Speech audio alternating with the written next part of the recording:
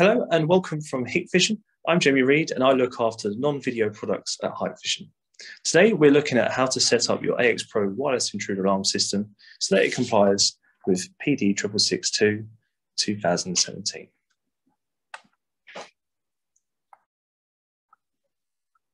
So what is PD6222?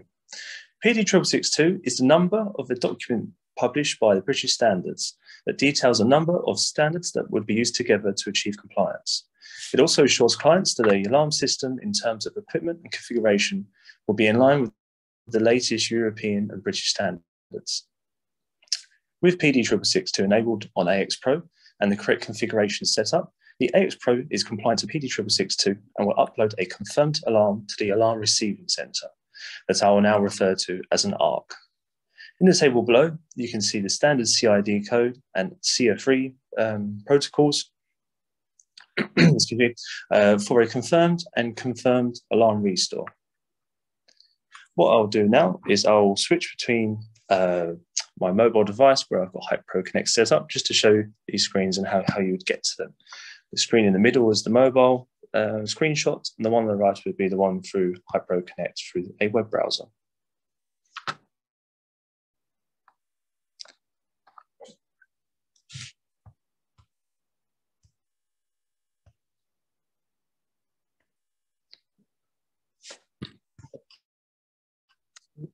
Okay, so as I'll click into Hikvision Pro Connect, and you can see that normally we'd start through to the main homepage where you'll have the area, device, and status tab. But what we'll be doing is we'll be looking to the top right-hand corner of the hexagonal icon, and that is the settings for the AX Pro system. You see we have a number of different menus. We'll select the system and then System Options tab. And then right at the bottom, you'll see that PD6222 has been enabled already. But just to show you for different reasons, but just to show you its demonstration purposes, I'll disable and then also enable. And that's been set up straight away. So I'll just swap back to the presentation.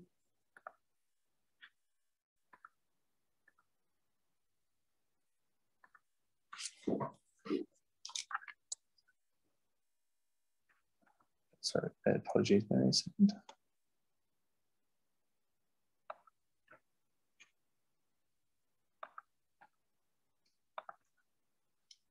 Excuse me. So cross-zone. So how do we go about configuring the AX Pro alarm system to become PD6222 compliant? Well, firstly, you need to be able to provide a normal and confirmed alarm signal that can be sent to an ARC within AX Pro. We use the cross-zone feature to achieve both alarm signals. When the zone within the intruder alarm system has been triggered and didn't restore, it will upload a normal alarm to the ARC. Within the specified interval, if the second zone has been triggered, it will upload a confirmed alarm. To set up a device as a cross zone, we will need to access the device zone settings, which can be configured by using Hikvision Pro Connect, and as shown from the two screenshots, and also which I'll now show.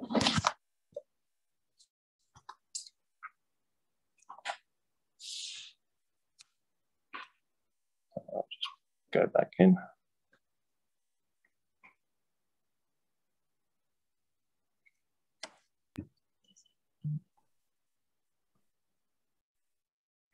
So you can see my screen now.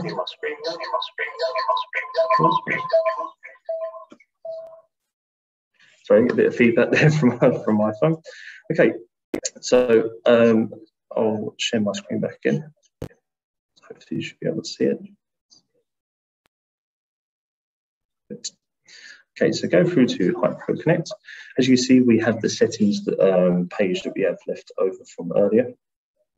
And what we need to do is go back to the home device and we'll look at the device tab. So for example, I'll look at wireless zone 1, which is a normal PIR sensor. I'll click onto that device and we have the hexagonal icon in the top right hand corner that I mentioned earlier, the general kind of settings icon within Hikvision Pro Connect. We click on that icon there and you can see that we come with some system settings for the zone or device. So you see here, If we look towards the bottom, we've got a cross zone.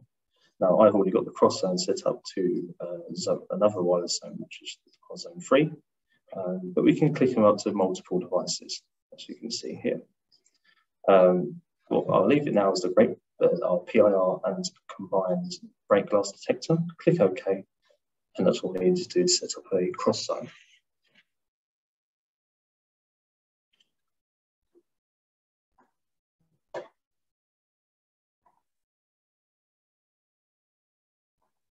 So we just swap back to the presentation. 1 second.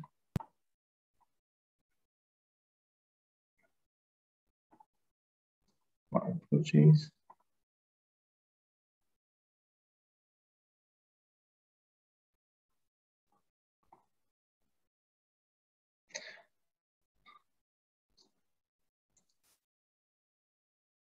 Okay, I'll just pop through now. So we'll then go on to a delay zone. So we have two different situations when we have a delay zone and set up a delay zone through Hikvision Connect. So situation 1 would be when the entry delay time is timed out, the system will upload a normal alarm. And if there is another zone being triggered, the system will then upload a confirmed alarm. The second situation, before the entry delay time is timed out, if another zone has been triggered, the system will enable a pre-alarm time of approximately 20 seconds. When the delay time is expired and the system hasn't unset, the panel will upload a normal alarm of the pre-alarm and then upload a confirmed alarm of the delay zone. I'll just show you how to go about these settings here. So I'll then go back to share my screen on the Hikvision Connect, which hopefully you should see in 1 second now. Perfect. There you see, go through to Hikvision Connect. Because I left off the wireless zone one last time, I'll carry on through this one as well. So you click the settings icons mentioned earlier in the top right-hand corner, the hexagonal icon. And then, as you can see, we have we can set up the change of zone type. So at the moment, this PIR has been set up as an instant zone, which is a device that will just instantly alarm if triggered. But we can see we click to the different zone types we can associate with this product. You can also see we have a delay zone. When I click delay zone, you will see the entry delay time and exit delay time, and this is where we would then enable the different features throughout the system. This will affect obviously the delay time when exiting or entering the building, which could be a premises. So what I'll do, I'll jump back off here and go back to the presentation.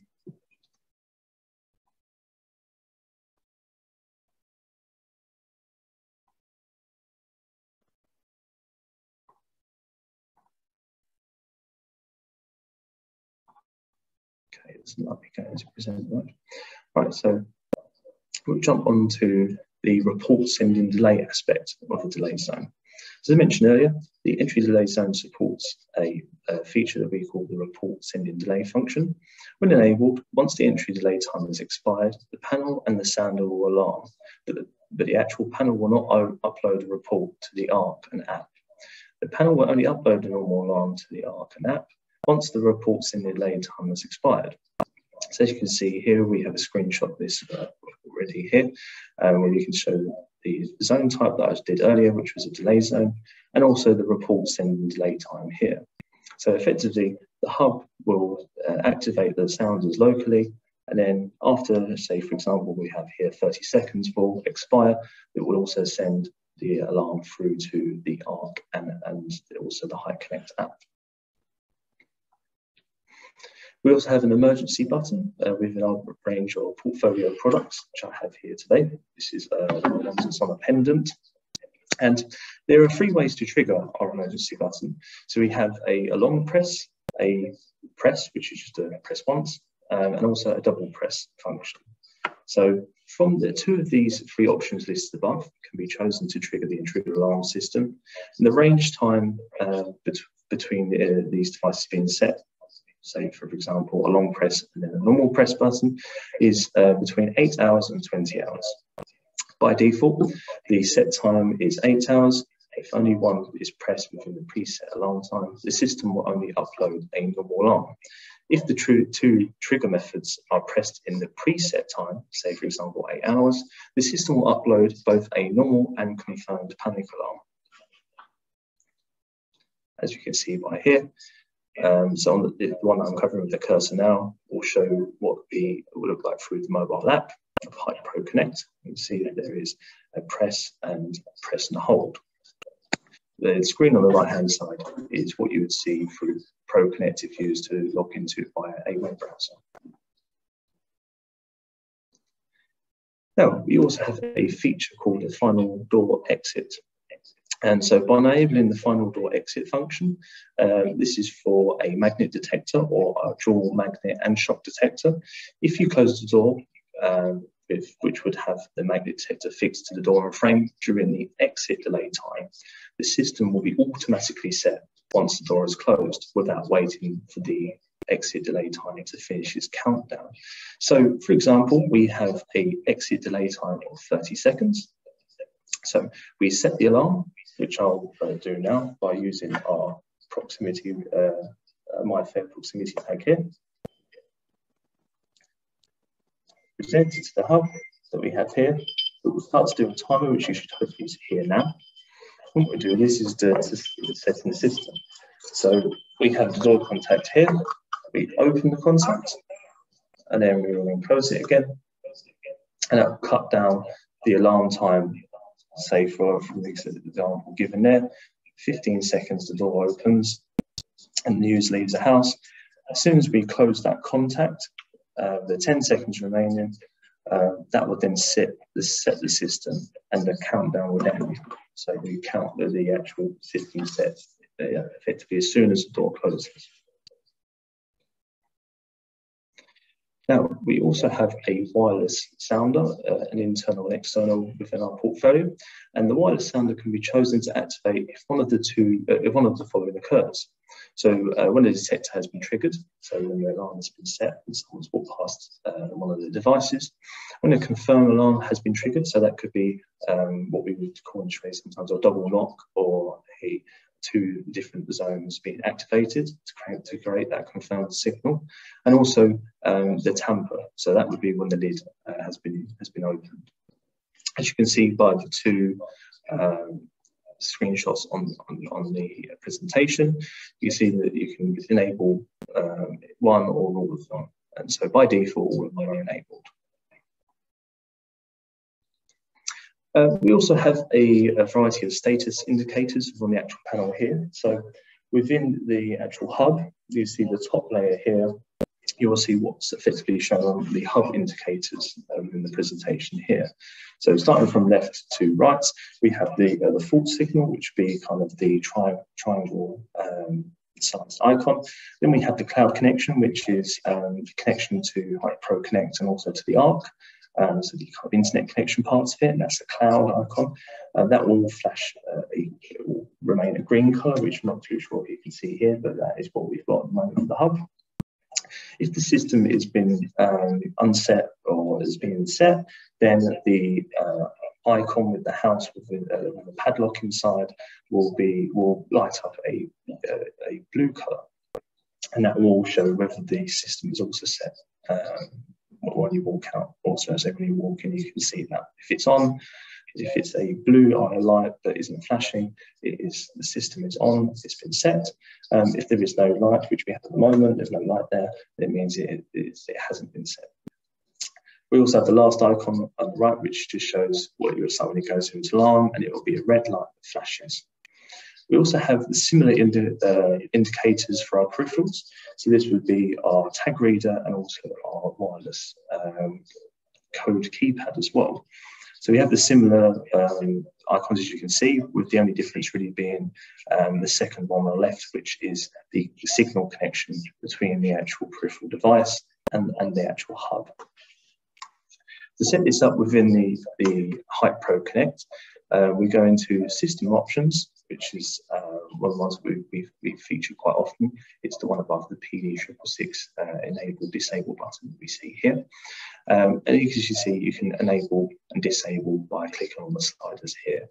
Very similar for the web browser one as well. So just to go through to Hype Pro Connect and what we call an alarm restoration. And so if the AX Pro Hub has received a confirmed tamper alarm, the end user will only be able to silence and unset the intruder alarm system. However, when they then try to set the alarm afterwards, the end user will receive a voice prompt from the hub, as well as also a visual notification through Hype Connect, which we can see here, telling the end user that they need to contact their installer so that the installer can restore the alarm. So to do this, you go through to Hype Pro Connect through as the installer, and then you click either of these two icons in the bottom right hand corner. This will restore the system for the end user. You can do this remotely, and this is one of the great features of Hype Pro Connect. You don't have to be on site to do this. So this is a feature that can be done remotely, so you don't have to drive to the site to enable this. So we have a variety of ARC communication options, shall I say, and one of them that we have is an interface that adds a communication fault sending delay. So this will be when the panel has an ATP communication fault. The APT communication fault report uploads to the ARC, and the range of the delay time between the actual delay, the actual fault happening and between the ARC is between 30 minutes and 250 minutes. By default, the delay time is 180 minutes. As you can see by these two screenshots here, this is where we'd go about setting the time. So it's within the system options, which is the hexagonal icons on the right-hand corner of the main page. It's below the PD666 feature or function, should I say, that we enabled earlier at the start. And then you can see here, you can click onto the drop-down box and then obviously select how long the time would be. To do for the web browser, very similar process. It just looks slightly different, and you can see that it's done in seconds here rather than minutes. So one of the other features that we have through the hub, or I should say through the Hype Pro Connect, is that we can set a motion detection restore. So a motion detect restore configuration decides when to upload the restore event to the ARC. If a motion detect or restore is disabled, the panel will not upload any restore events to the ARC. When it is enabled, there are two options to choose from. So we have immediate after alarm or after disarm. This function is only for motion detectors, for example, a PIR detector. The other detector reports are according to the actual status by default. So, for example, this would mean, say, a door contact like we have here. It will either be open or closed, and that will then be able to restore the actual device. But because we're using motion detectors, we don't necessarily have that physical change between the two, and they have to be done through the app. So as we can see here, we've got the screenshot through Hype Pro Connect. You would see through either an Android or iOS device. And we can see that under the system options, very similar page that we've been speaking about throughout the presentation, there is a motion detect restore.